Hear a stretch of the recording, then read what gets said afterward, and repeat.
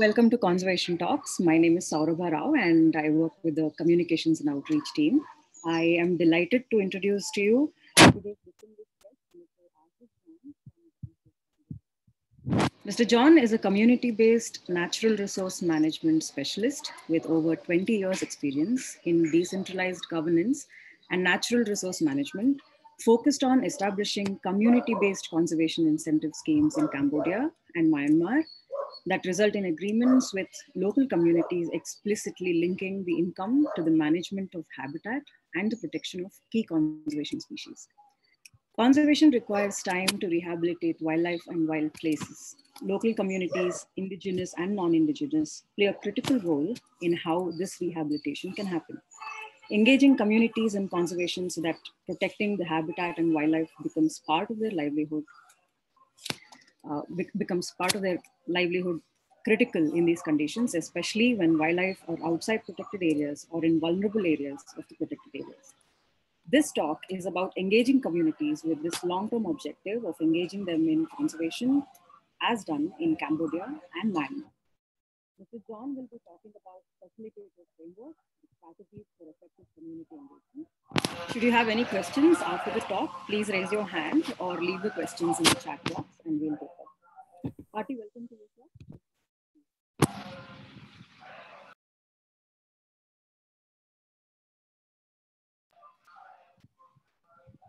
Mr. John, can you hear us? Yes, I couldn't get the last part. So. Yeah, over to you. Oh, thank you. Yeah. My name is Ashish John, and like Saurabha explained, I've been working in Cambodia for 20 years, but I'm from the Northeast India. And this is a facilitator's framework that explains how we work with communities in Cambodia. And basically, this framework was developed by me during my work in Cambodia. And like Saurabha mentioned, it's based on the fact that conservation takes a long time, 50 to 100 years. Birds may be quicker, but wildlife and forests take a long time to rehabilitate. And the communities then that remain in these areas, they also change. But they play a very important role in how these areas are managed or how this wildlife is protected. But we need to continue. We need their continued support for conservation. So this is where the brief introduction, and please feel free to stop me whenever I go too fast or I get confusing, or just shout. I'm not used to raising hands, and I'm not used to this, Zoom thing. So I'll have to get used to that. We are all old people, I think. Yeah. And also, just call me Ashish. It's much easier. That'll be, Thank you. So, do I start? Yes, sir. Please. Yes, Ashish. Okay. Now I need to, okay, sorry.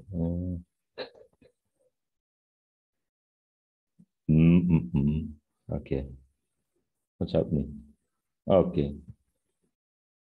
Where do I go to share screen now? Okay.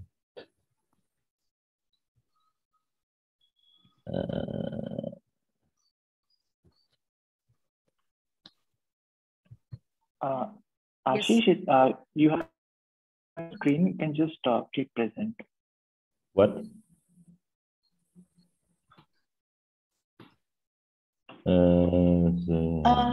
Sir, can you hear me? Yeah. You've shared your screen already. You just need to go to present. So if you go at the top, okay. Thank you. Sorry. Yeah, perfect. Okay, so you can. Okay, so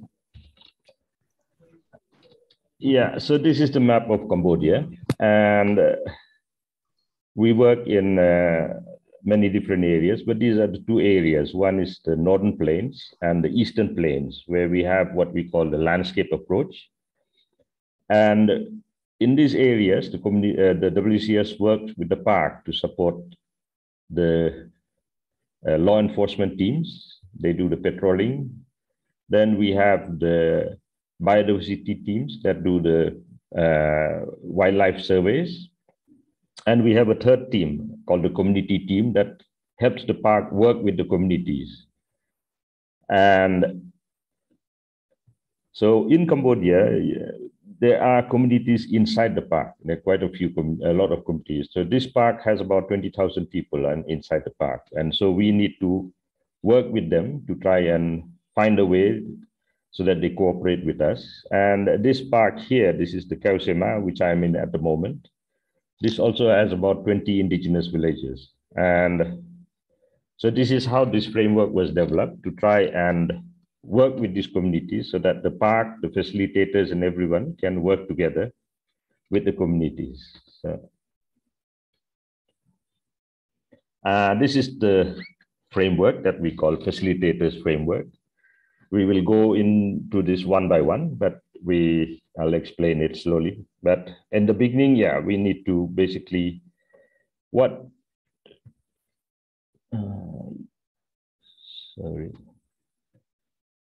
So how we work with them is we identify a group of members in the community that we work with. So these can be focal persons. In Cambodia, we call them committees.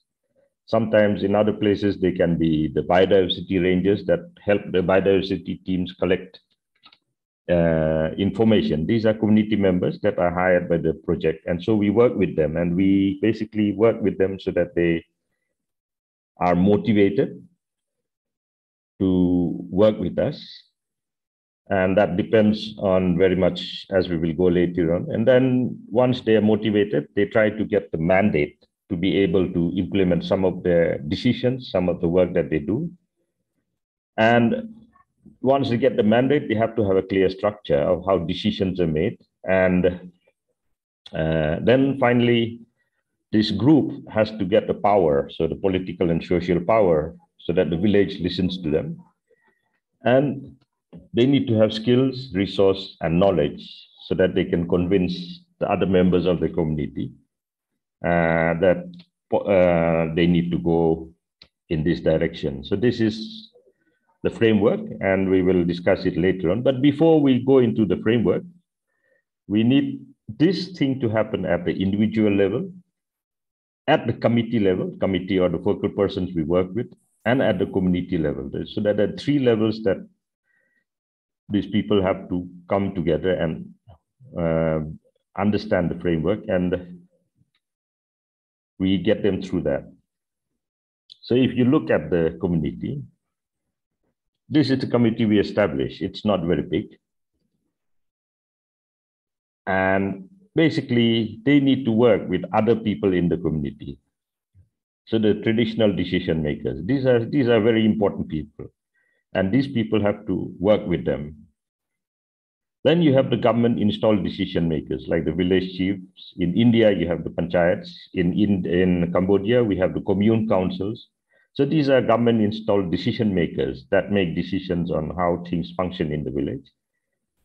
And other people inside the village, these are influential members that are existing in that village, like politically affiliated leaders. Some of them are also middlemen who sell products outside. Some of them are also influential hunters who are doing illegal activity in the village.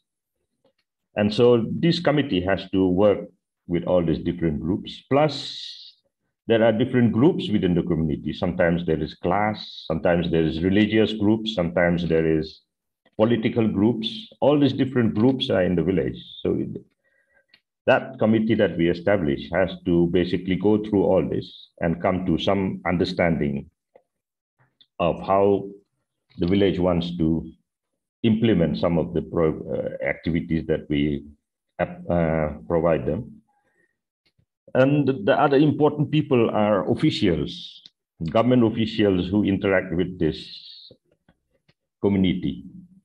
These are important, like health workers, the district commissioner, all these people, they do come in and they basically spread something. And sometimes also politicians, they play a very important role in how things happen inside this.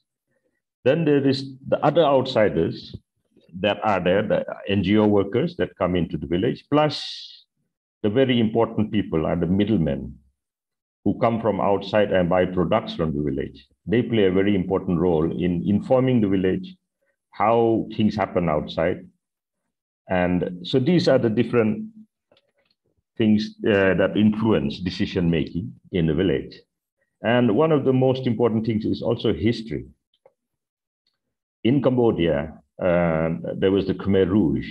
And so the village is divided into two groups, the old people and the new people. The old people are people who were in the village, who basically were supported by the Khmer Rouge, while the new people were the educated people who were made to work in the paddy fields, and many of them died and were killed by the old people.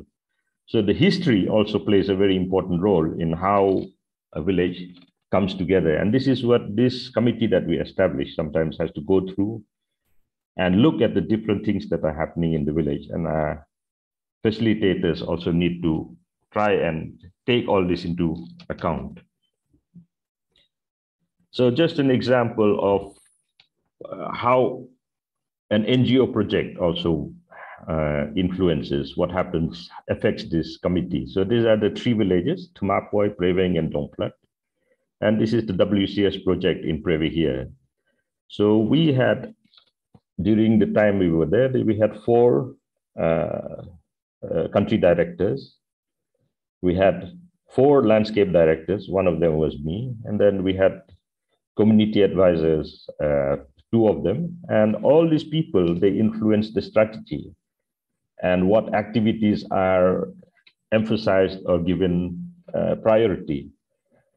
And basically, this is what happens in the village is for the committee, all the strategic decisions that happen inside the NGO, it affects how and what they do in the village.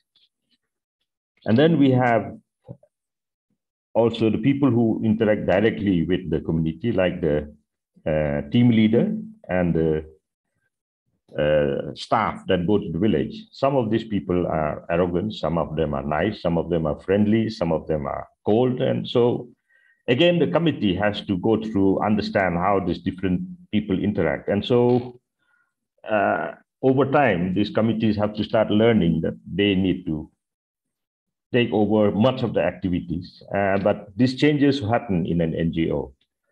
But these are different small changes. But if you look at, there are other changes that happen, like in this case, if you look at Tumapoi and Preveng, they were under the Ministry of Environment when we started, while Dongplat was under the Forestry Administration. So in Cambodia, there are 2 institutions that were having protected areas.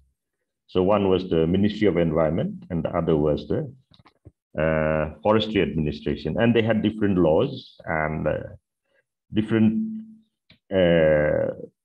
ways of working with communities. And so while this was happening, while we were working with the village, the Prime Minister, we were doing land use planning and asking them, okay, these areas are good for wildlife, so you protect it. These areas are good for agriculture. You do this, you do that, and everything was happening. The Prime Minister decided he is going to give land titling to the poor people. And so he hired a group of students who went around giving land titles to communities. And that basically affected much of the work we did because the villagers suddenly wanted land titles, which we couldn't give as an NGO. And luckily, it didn't come to our area, but there was a lot of tension because the community wanted land titling, and we were worried that if it came in, they would cause some problems because land titling means a lot of conflict. And then the next thing was, while we developed all this and we told the villagers, okay, this is conservation area, this is you can use these areas and all that. Suddenly, the government decided the areas we were saying conservation and important for wildlife, they put concessions in there, which got the villagers really angry and said, you are working with the government to take away our land because we wanted to go there and you put us here. And you gave the good land to the concessions, and we had to negotiate, and basically the committee members had to have a lot of issues to deal with, because then while all this was happening, the Prime Minister overnight decided that all the protected areas should be managed by one department, and that is Ministry of Environment. So Dongplat village overnight went under Forestry Administration, and the protected forest went under Forestry Administration, and we had to basically figure out, who is going to be there, what are the staff coming there, and a lot of issues. And so, it affected much of the work we were doing. And then the government decided, because of the World Bank and other things, that it's a good idea to deconcentrate. So basically, till about this time, the park managers were from the central government, and they had a lot of influence, and they used to avoid the province. The province is like the state government, and they could do enforcement directly, and they could do programs directly in the field. And they were much more educated, much better educated, and much more aware of the situation, and they were able to interact with us. But once this deconcentration happened, the project managers went under the state government or the provincial government, and it came as low as the district level, district officials. And this affected the quality and their ability to deal with issues. And that suddenly changed the whole playing ground. So as you can see, these are changes that the project cannot do much. These are changes that happen because of other reasons, but it affects the implementation of the activities. And each time things happen, the committee has to basically adjust and try and find a way to continue working on what they have done. And while all this was happening, we have this wonderful thing called illegal logging that was happening all over. And so you can see that it's very much depends on how the committee decides to function and how they deal with these issues, because it becomes, they have to deal with a lot of different issues. And we basically are coming from outside and trying to tell them. So this is where we look at all that and we say, yes, it's very important in the beginning that, this is critical, is the motivation. It's a kind of a desire to complete or achieve something. And this is basically based on whether people think is ethically correct or not. And this ethics is each person has their own principles and values to decide what is right or wrong. We may tell them, we may advise them, but finally it's a personal decision that they continue working on the activities that they wanted to do. It's because of this strong personal conviction that that's the right thing to do. And so this also comes if they are able to get support from the village. The village has to support what they are doing, and it is they think that it is appropriate and accepted, and is also culturally acceptable in the community to do what they are doing, and it doesn't affect their livelihood too much. And the more important one also is the benefits. The question is, what are the benefits? These are benefits that are tangible. It's what am I going to get out of this? This can be a religious benefit, cultural, or financial, but it has to be very clear. And what the community and the person who is the committee member can actually see or taste. I think, that's the thing, is they must feel it. And they must understand that, yes, I'm going to get this benefit, and either now or in the long run. And this is where they start working on whatever they want to do. So this is where, if for motivation, it's very important they have an idea of where they want to go, what they want to achieve, and how they plan to reach there. So that is very important. And based on that, they can try and convince the community that maybe this is a good idea. Let us work on this and let us do it together. Is there any problem or is that okay?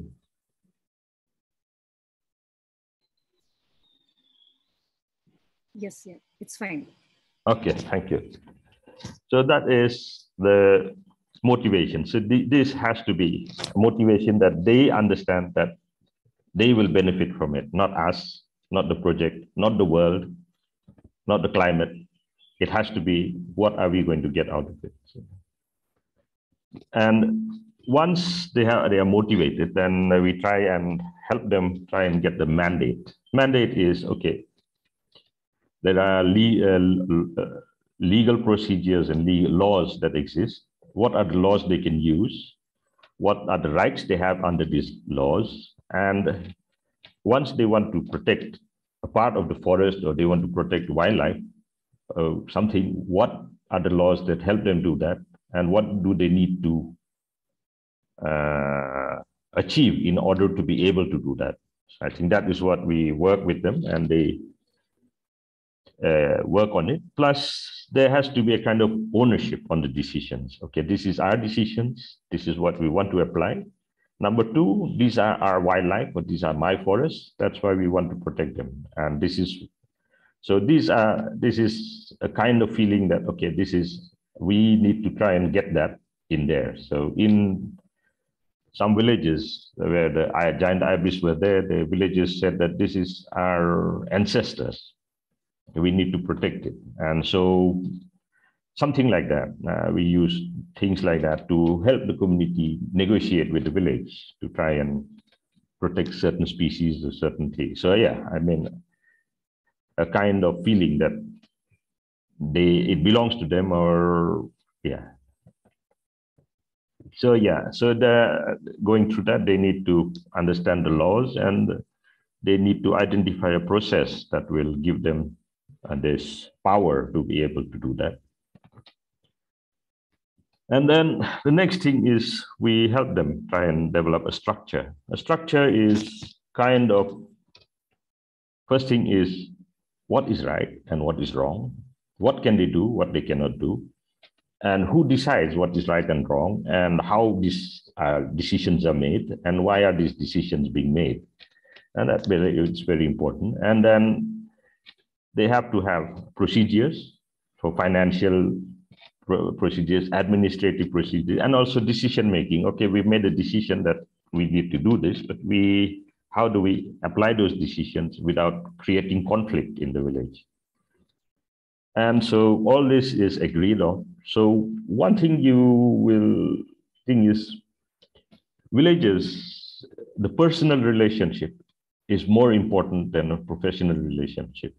And they tend to support personal relationships because the personal relationships are very important for them.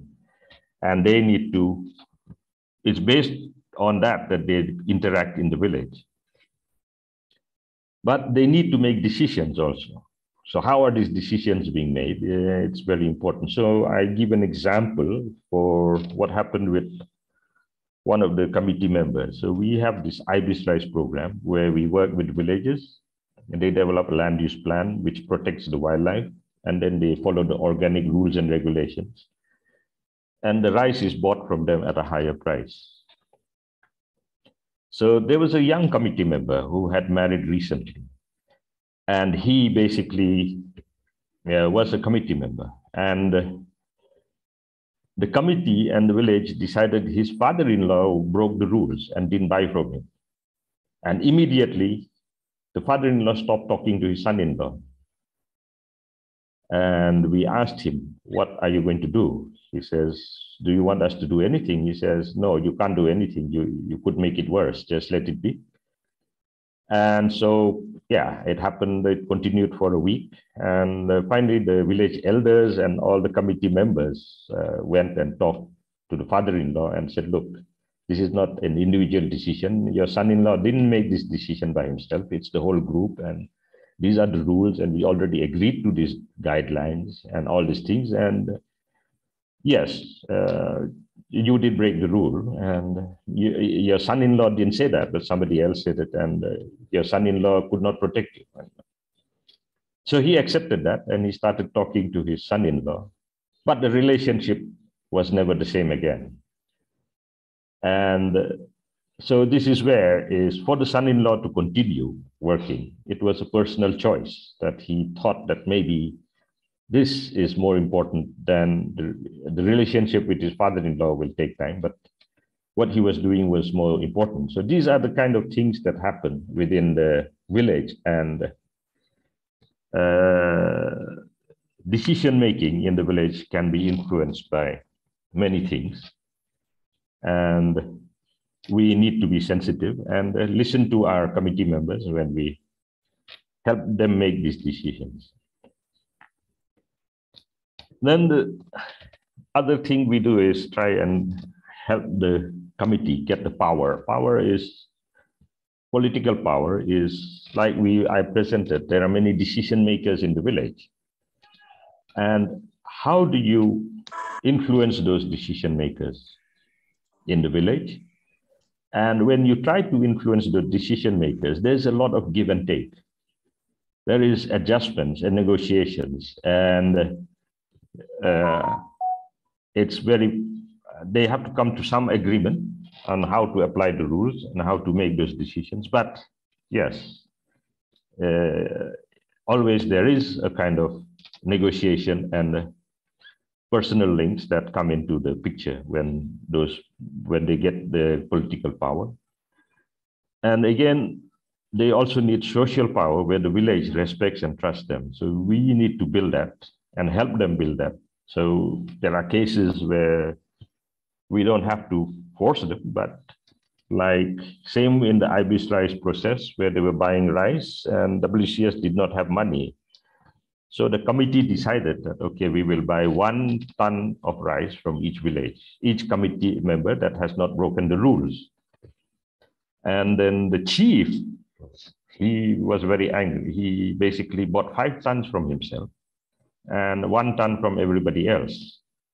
And when we told him, it will cause problem. He was saying, no, if you don't do this, I will resign. So we said, okay. And then basically we asked the community to display how many tons of rice was bought from each person. And that had to be displayed afterwards. And basically everyone looked at 5 tons by the committee chief, and everyone started asking, how come he's got 5 tons and everybody else is 1 ton? Why is it like this? And so the committee chief got up and said, I'm very sorry. I will not do this again. This was the first time. And so this kind of things is, rather than trying to stop them, we sometimes also let them go through the process and get burned a bit so that they improve this. So this is kind of, how do you work through this decision making? How do you get the trust of the community, and how does your system is accepted by the village is very important. But the important thing is what we also learned is when people work with NGOs, especially conservation NGOs, and we actually control the patrol teams, then people in the village who work with us get a lot of power, and they have a lot of influence on how decisions are being made. So on where the patrol team goes and where the patrol team sometimes, because there are people who, what we call, inform the patrol team that there is illegal activities here or things like that. So these people play a very important role within the community, but they also have a lot of power, and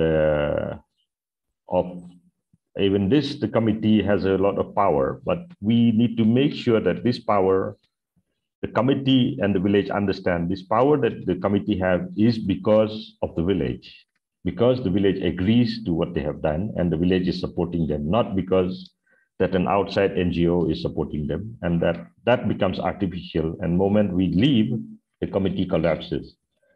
So we have to make that very clear, and they need to be very sure about that. And this, I think this is skills. They need skills to report to the government. They need skills to talk with the government officials. They need skills to solve conflicts, listening, talking, and all these things. But the other thing is what they need resources is especially financial capacity. What we found out is the committees that are able to bring money to the village, they are much more powerful than village committees that are not able to bring in income to the village. And so villages, committees that are able to do this, like I will explain later on, ecotourism committees that are bringing tourists and earning money, wildlife-friendly rice, that is the thing. And so these committees are much more stronger, where they decide how money is spent in the village and how this is done. But yeah. And then we have what we call, again, academic awareness. Is like what we found is like in the giant ibis case, where we told them that this bird is, there's about 600 to 700 birds in the world, and about 6 of them are in your village. The village was so impressed that they basically immediately passed a declaration that nobody will hunt this ibis. So that kind of awareness helps a lot. And basically, but we have to be clear is how we present it and what we do with it. So this is the coming back to this structure, and just an explanation of how the teams worked in Cambodia. So the motivation, we have what we call the Red Plus project. Red Plus project is where the money comes to the community based on their compliance on how they have protected the forest in that year. So if they protect it well, then there is a team of people who basically monitor how the forests have been cleared and if it had been protected, if the community is patrolling and all these things, and that they get marks. And based on those marks, they get some money from maybe $5,000 to $10,000 a year. So that's something that they use to develop in the village. Then we have the livelihood projects, like we say the ibis rice, which basically helps the community develop land use plans, looking at which habitats are important for birds, which they can use for growing rice and all these things. And basically the community develops a plan, and they grow organic rice. And basically once they do both, then an organization buys the rice from them at almost double the price from the market. And they basically, because of that, they get money. They earn almost double the amount of rice, money from each of these activities. And then you have the tourism, where the committee basically manages a guest house, and they take tourists and feed them and keep them and show them the wildlife. So the bird guides get money, the community gets money. And so there is a direct link between conservation and the income. That is where we think motivation comes from. Then we work with the community to ask them to work on 2 areas. One is called CPA. This is the community protected area. Community protected area is a legal provision given by the protected area law, where a community can request for an area in the park that they would like to manage and use for their livelihood and also for building houses. And so they basically obtain these rights through certain steps, and there is thing, and they obtain that right. So this is the community protected area. And then we also have the ICT process. This is the indigenous communal land titling process, where again, indigenous communities have the right to request land inside the park to continue the traditional way of life, which includes Sweden agriculture in specific areas that they have mapped. And the other areas they basically leave. And so we help the community develop this, go through this process, and they develop their rules, their regulations. It's a very long process. And they get the rights to manage a part of the park. And once all that, all these things have structures of how they basically function within the community and across the community and the different things. But we try to work with them so that they are able to work with the different structures in the community, the government officials, park authorities. So we help them develop joint patrols. The committee and the park rangers, they develop joint patrol programs, and also the compliance, where the government monitors this compliance, whether they are protecting the forest around them, or are they cutting the forest around them, what are they doing to protect the land and the forest. So all these things, basically, there is a structure and a process. And yeah, it looks nice, but yeah, finally, when you implement it, it means it's at a personal level, like we say.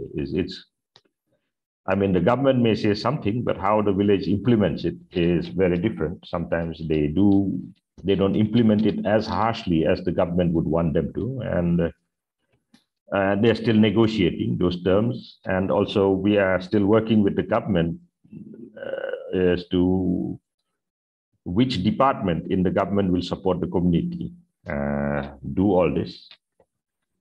And then once these committees are established, we help them basically get the power, like political power is approach government officials with the problems. If outsiders coming and getting land from that area, how are they going to,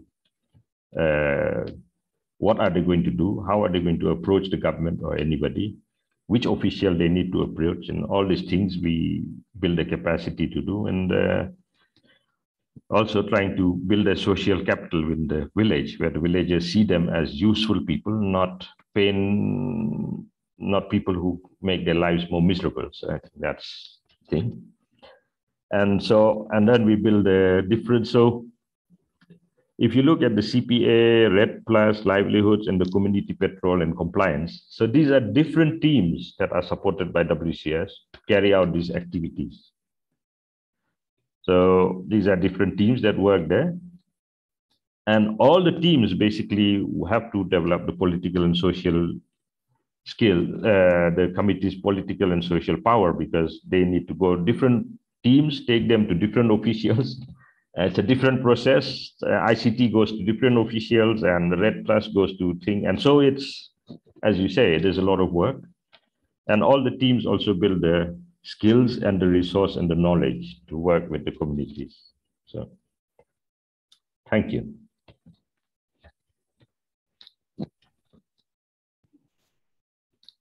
Thank you very much, Ashish. We can take the questions now. You can either leave your question in the chat box, or you can raise your hand. So I stop sharing screen, yeah? Sure, yeah. Thank you. So we have a question from Vinayak. Vinayak asks, how can we access detailed information of reports on this case? What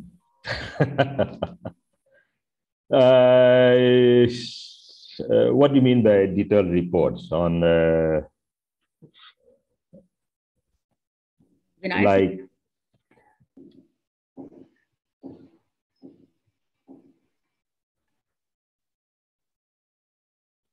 Vinayak, would you like to elaborate?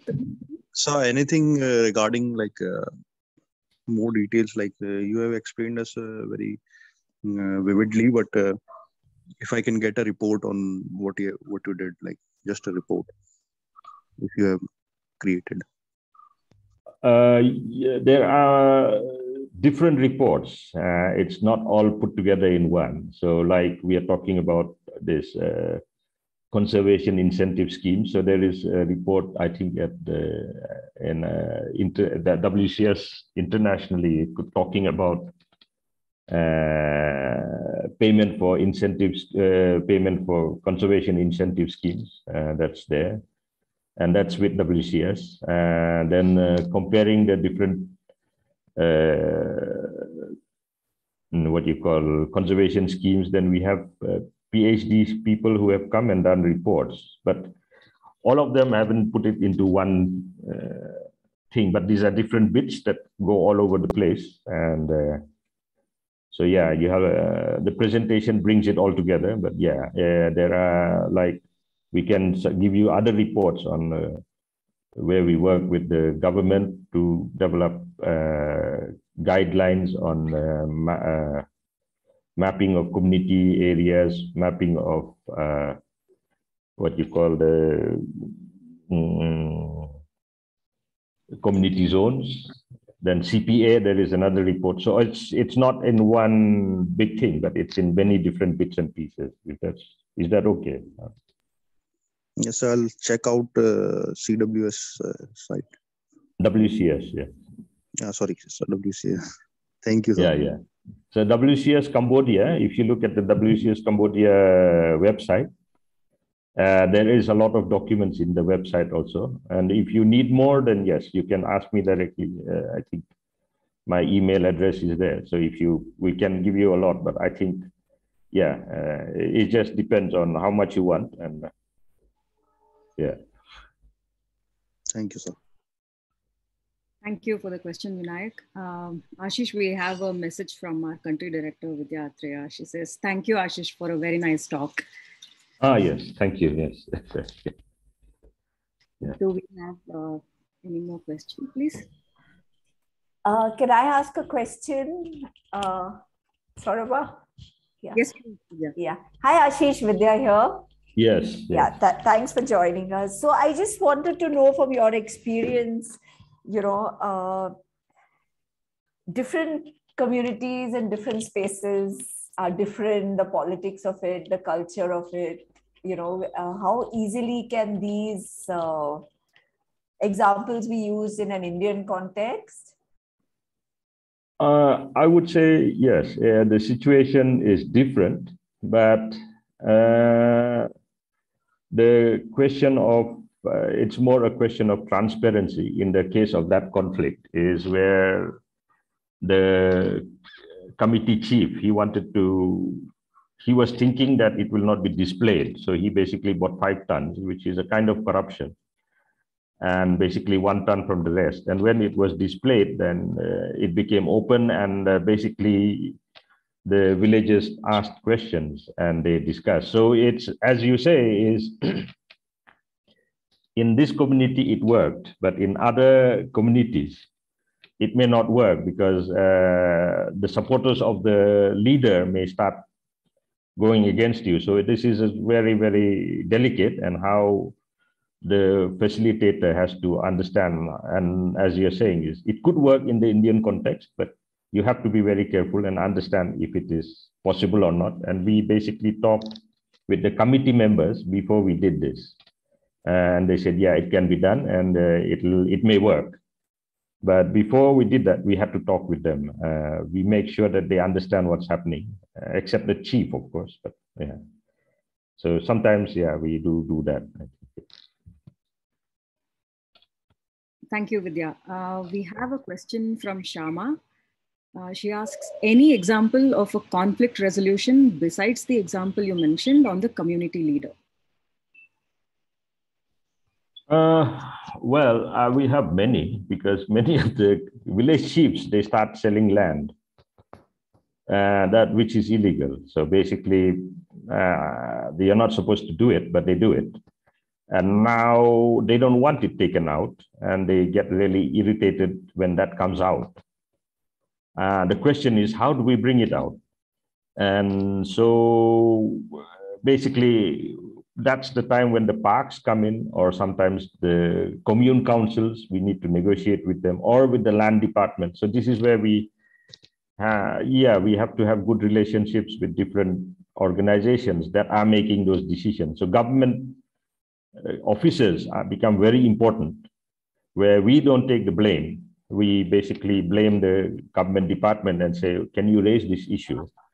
And the government official raises the issue, and we discuss it in the village, saying we are totally innocent, or something like that. So it just depends on how we try and get this issue worked out. I think, yeah. It's not easy, but yeah, I'm not saying it. So yeah, we have done that also. Does that answer your question?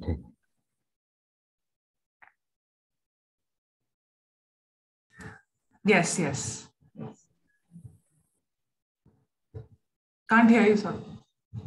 Yeah, no, I can hear you. Yes, thank you. No problem. So there is, yeah, is the incentive. Oh, sorry. Thank you, Shama. The next question, Ashish, is from Anand.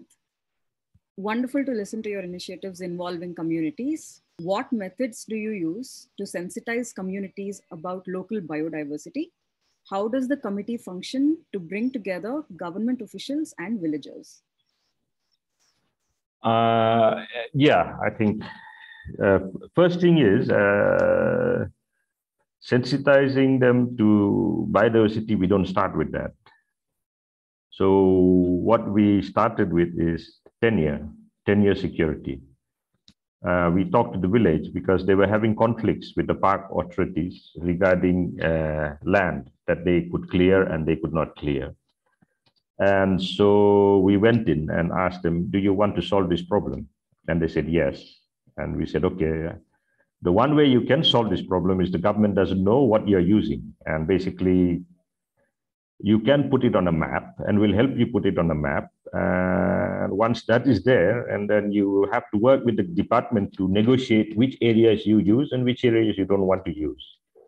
And they said, yeah, that's a good idea. And so that's what we did. And then as we were working with them, we developed the trust. And then we said, okay, you have this bird over here. Why don't you protect it? And it's really important. And they said, yeah, why not? It's more that way rather than going directly for, in the beginning, directly at conservation. Yeah. Does that answer the question? Yeah. Anand? Yes. Thank you. We have Aaron's question. Would you like to? Yes, thank you. Yes, Ashish, thank you for this really interesting talk. And one of the things I had is you're dealing with a very sort of a difficult and a complex issue, with history that's also very recent, pertaining to the, the Khmer Rouge and all that's happened in the recent past. And I think one of the big challenges that Cambodia is facing, as you rightly said, is the whole issue of land rights and tenure. Considering this, I mean, you've spoken about some very interesting incentive schemes like, your IBIS friendly rice, some of your Red Plus programs, etc. Are you looking at any other sort of long-term incentives when it comes to this, particularly in the context of land rights, something along the context of bio rights, or what this organization RECOF TC is doing in Thailand, where they're using, for example, teak trees as a loan collateral for communities to kind of, get loans from a bank or something of that sort. Do you all have any other sort of, ideas or incentives on what would work in the long term? Obviously, I know that this is diverse and it's a complex situation, but if you could throw some light on that, would really appreciate. Thank you. Yes, I think the thing is we took a different approach, saying that, like, if you look at the IBIS rice, we have partners that implement it and they buy it. And this is a whole company that has now become IBIS rice company that is selling rice abroad. And we think that will continue as long as the villagers follow the guidelines, the rules and everything. And basically, as long as that happens, I think that will be quite long term. Then the tourism, again, if the birds exist, and we have another partner that brings the tourists in there, and that functions by itself. The community manage it, and now they are also having their own schemes of protecting the bird, like bird nest protection schemes, which they pay the villagers some money to not to clear some areas, or if the bird is in the resin tree, then they pay the resin tree owner not to disturb the nest. And so this is something that they are doing. And in the long run, we see this as being more effective, because the problem with teak trees or timber trees is in Cambodia, we are not sure in the future what happens. What we are seeing now is powerful people, they just come in and take over whatever they want. And if the village does have a teak tree plantation, it may be like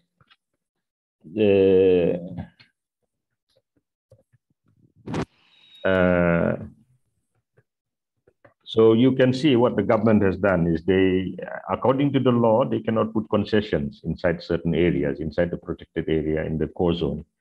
But they bypassed the law and just did it. And so if we plant important trees or something like that, what are the chances that the government will not just take it away and say this belongs to us?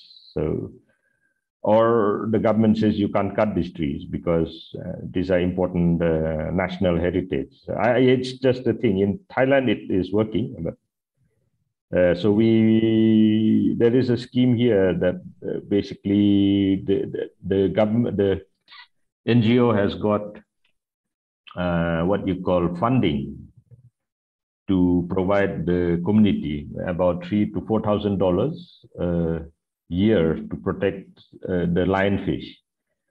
And this is a deposit that the NGO has got from the donors, and it is functioning, and they are functioning quite well. But when the needs change and the demand change and the cost of the resource increases over time, then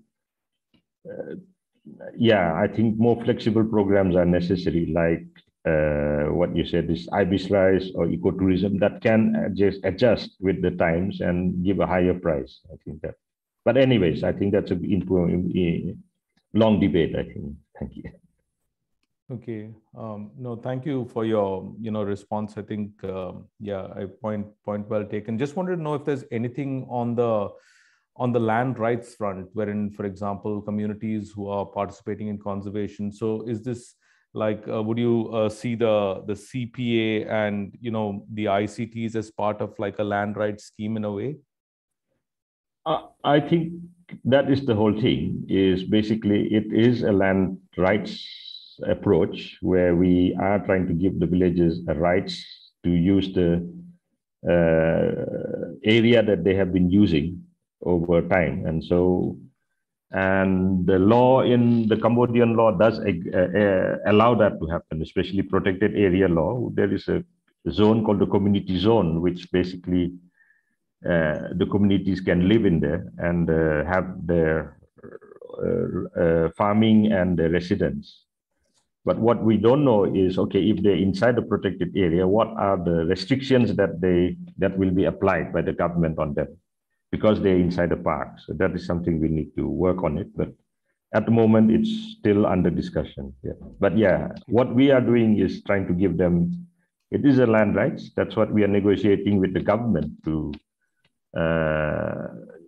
understand the rights that the community has to continue using the areas that they have been using in a way that they have been using for the past, in the past. So like Sweden agriculture is not allowed in most parks, but in Cambodia, it is allowed inside a specific area, but we need to work with the government to define that. And we are still working on it. And it's not yet wholly accepted, but that's what we are doing. But it's not, we are working through the government system rather than asking the community to go on strikes or anything, but we are working with them to work through the government system. Thank you. Okay. Is that okay? Thank you. Thank you so much. We have one more question from Shama. She asks, will WCS's staff's responsibility be limited to facilitating between community and government, or is there anything more that we can do? Yes, and this is where in Cambodia, we have that opportunity to also lobby, like we are saying, is okay, actually, international agreements, WCS global program has this kind of things, and we need to look, then you have the World Bank safeguards, you have UNDP, all these things we do slowly work, and we do lobby for more rights. But we also explain to the community that they have a responsibility that comes along with these rights, because these rights do have responsibilities that, somewhere you will also protect the wildlife, and you will protect the habitat. So that's your responsibility. So we will bring you both together. This is your responsibility, and this is the government's responsibility. And how do you make those decisions is very much, sometimes we do support the government when we work with the communities, because in the village, a lot of rumors are there. The government has stolen this much money, this guy is a corrupt guy, that guy has done this, and that guy has funded somebody else. There are many stories like that. And then we sit with them, open the law, and explain, look, this is the law, this is how much you're supposed to be fined, and they have fined you very little. So at the same time, we also work with the government, because there are a lot of rumors that the government team has that say this guy is illegal, this guy is a crook, that guy is a crook inside the village. So we try and get this kind of discussions that happen, and we bring them together and we try to make them discuss, and it removes many of these false ideas in the thing. And sometimes they could be true, but I'm not saying that it's not. But yeah, it comes out and everyone is clear. I think that's the thing. Yeah. But yeah, as you can see, WCS staff, they say in Cambodia, they say they are like a piece of meat between the board and the knife, and everyone cuts them. I think that's what they say. Thank you. Do we have any more questions? We still have 3 minutes to go.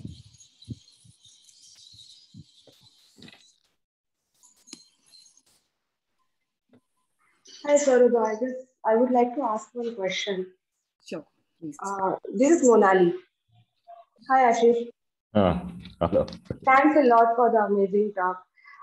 Actually, I would like to know, after working for such a long time in with that community, what that community expects from WCS Cambodia. Are you an educator for them, or support system, or like consultant? For WCS Cambodia, the team. Yeah. What community expects from you?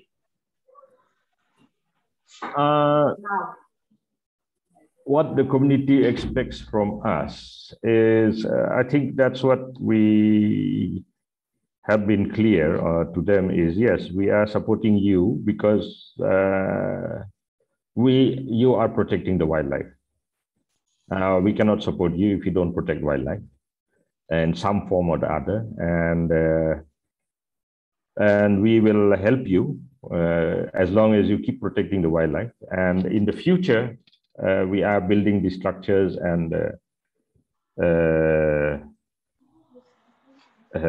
what you call procedures, which the government may use and may not use, but this is what we are doing. But earlier, yes, we were very powerful. They expected a lot from us. But now I think they know the government is the main people who make the decisions, and WCS is in the sideline trying to negotiate and work between the community and the government to come and to try and come to some understanding of how to protect the wildlife and the park. Is that okay? Yeah, thanks a lot. So that means it's clear to the community also that your role has changed now. Like the WCS Cambodia's role has changed. Yeah. The environment has changed. Yeah. Thank you. All right, with that, we have reached the end of the session. Thank you very much for your time, Ashish, and for the insightful talk. Okay. Have a great day, and thank you all for participating.